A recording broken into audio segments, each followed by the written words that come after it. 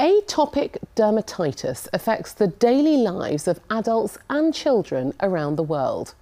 Healthcare company Sanofi is working to raise awareness of the seriousness of this disease and improve support for patients. Selena Downs went to Portugal to hear one patient's story.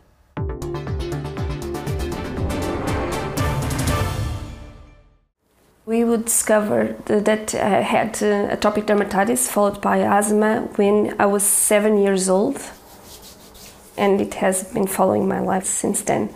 Joanna Camillo suffers from moderate to severe atopic dermatitis, a chronic inflammatory skin disease that manifests itself in rashes all over her body.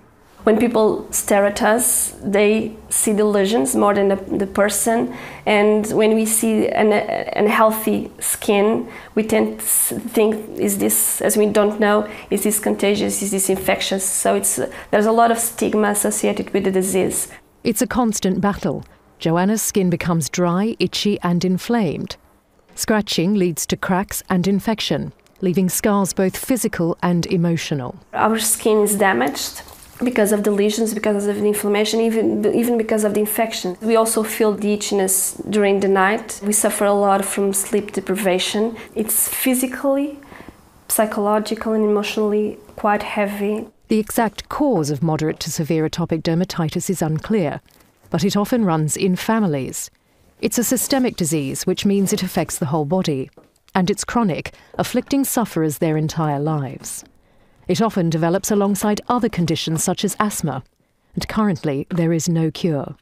Dr. Urs Kirkman is medical head of immunology at Sanofi Genzyme, a world-leading biotechnology company investing in groundbreaking new treatments. He says patient needs are driving innovation.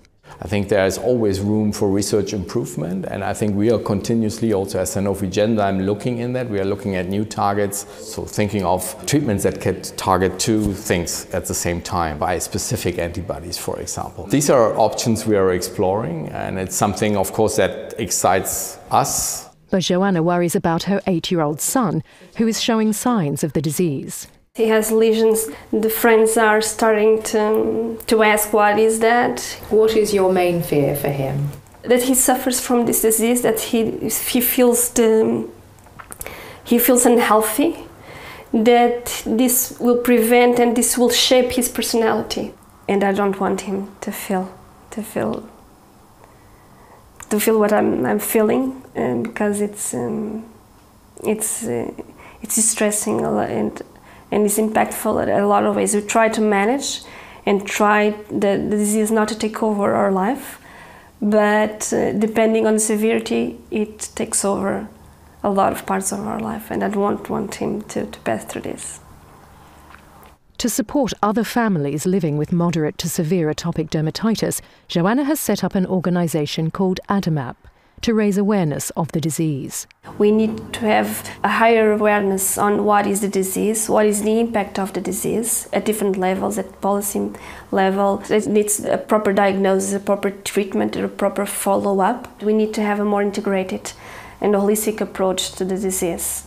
Dr. Kirkman agrees.